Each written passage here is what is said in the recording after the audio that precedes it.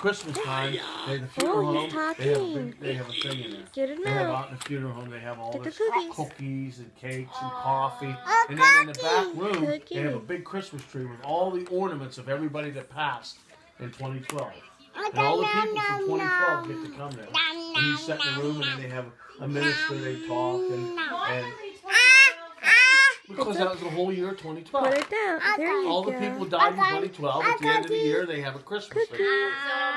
All the families can come, and everybody would die. Even Kenny. Kenny King died in January.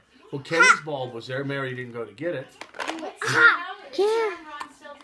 It was $50 a bulb. I had 2 left. No, you have and to. I talked to Joni Mason. She He's said, gonna I bite still your have them. hand. I said, well, Christmas I'd like to come up and get them. And she said, yeah, they're here, Frank.